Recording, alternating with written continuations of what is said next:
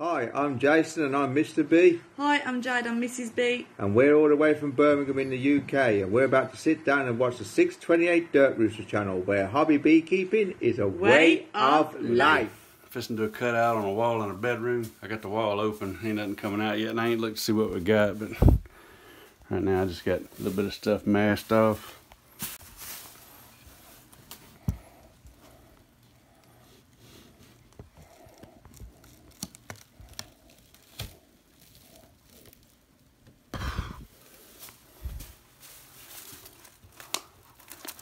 I think we hit an air ball here. We got heat signature coming through this one spot right here. I think they're gonna be between the brick and the brick veneer on the outside, but if you listen. They must be out foraging.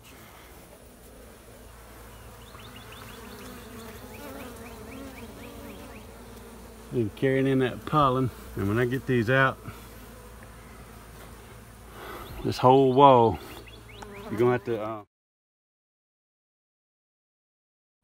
Here's what we're dealing with. I'll show you from a distance on the with that side and backing them, so you can kind of see what's going on there.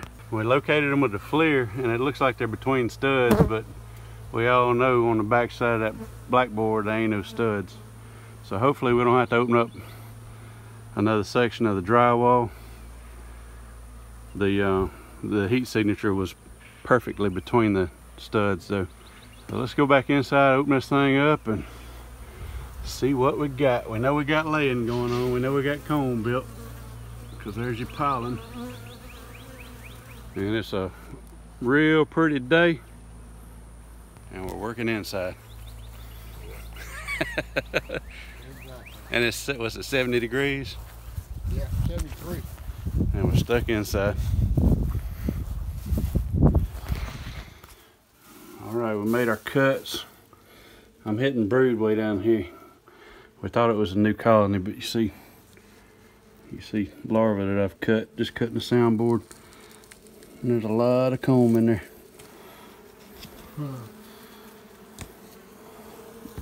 Good. Take care of it? This is gonna be a, huh? You gonna be able to take care of it? Oh yeah. Hopefully we can get out of here, man. I might have to cut some more of the wall.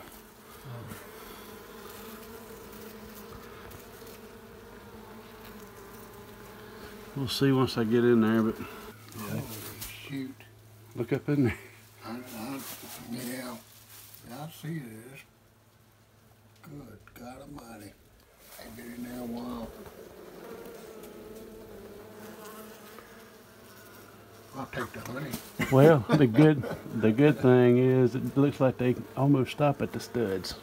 Yeah. So we might not have to do any more cuts on the wall. I was able to save the rock in one piece, so that'll be an easy put back. Same thing on this. We're gonna pull this out, hopefully in one piece. That'll be an easy put back. I'm gonna step out a minute and call my son. I'll see him come by and stop by. All right. All right, we thought it was a 2-week-old hive, so I brought one bucket in. I'm gonna close this up while I go back out to the truck and get some more containers. All right, I'm back with the supplies I need. One was the tripod for my camera here, so y'all could watch this thing happen.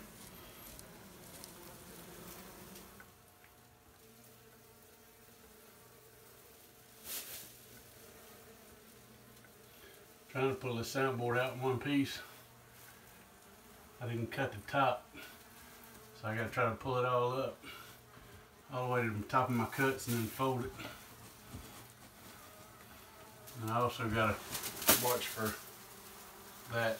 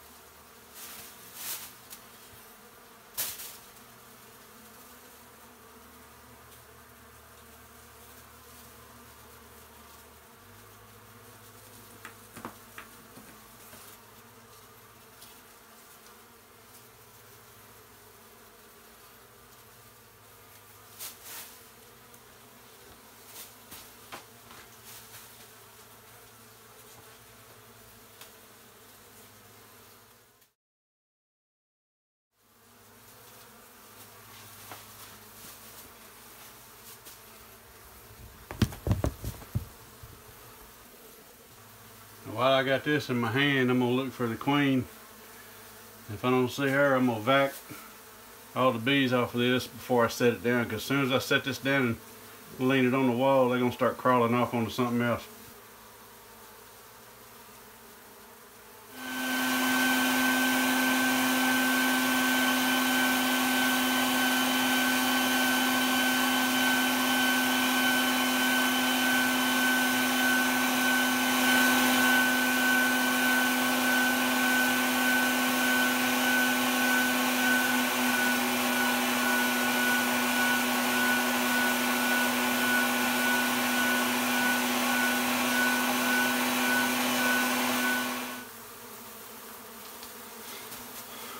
There's a queen hiding up in here somewhere.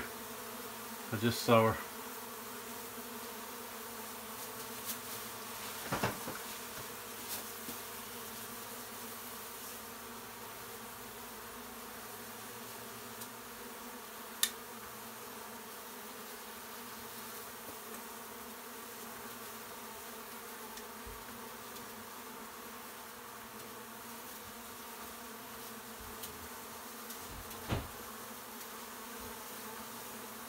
Yo, Gary!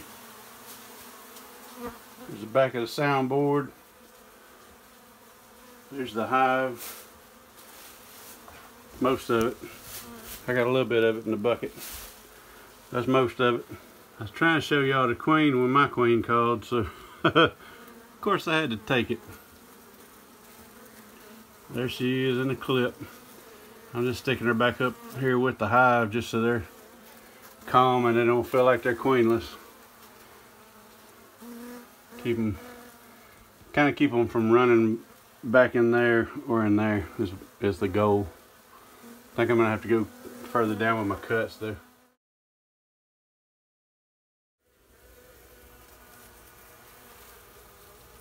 This is what we refer to as a 2-day-old hive. People call, and it's no fault of their own. They're not trying to pull a fast one on you, but they notice bees on the side of their house or something coming and going from someplace, and it's the first time they noticed it, so surely that's all the time they've been there. This one here though, when I went through the blackboard with that knife to pry it out, you know, larva juice started running out before I even saw the hive, so I knew it was older than what they thought. But he noticed it 2 days ago when he was cutting the grass, and well, it's been like a week now, I think. But yeah, this is a 2-day-old hive. We get a lot of these. They only been in there 2 days. I got about a 30-inch opening there. If I had to guess, probably gonna go down another 12 inches or so.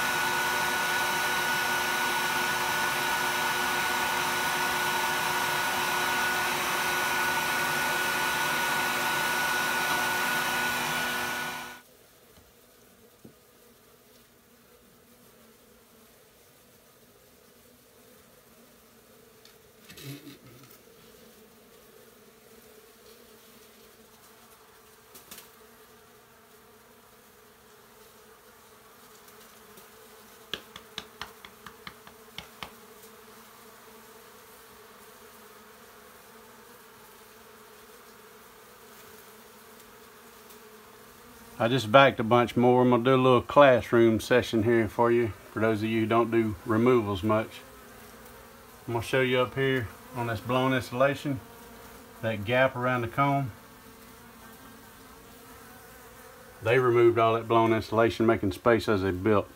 What they did was they came in, they found this space in here that they liked. They found something to build off of. This board right here was their starting point. So they built off of that board their first piece of comb, and as they got that built and wanted to expand, they just started tying to the brick and the soundboard on both sides and spread out.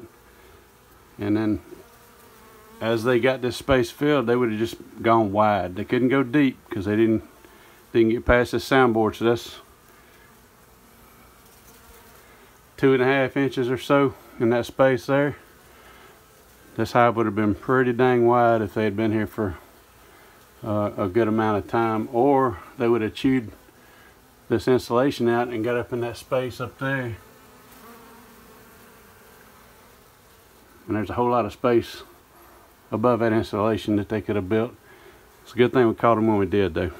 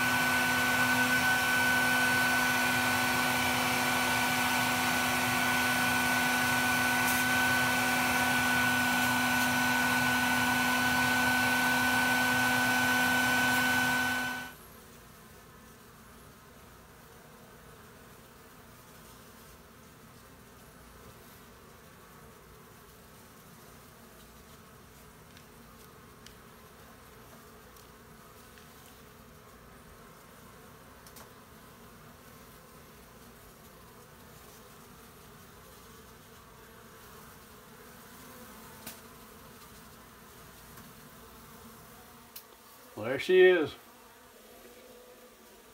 Empty wall. Happy beekeeper. Just gonna put that back. I'm out.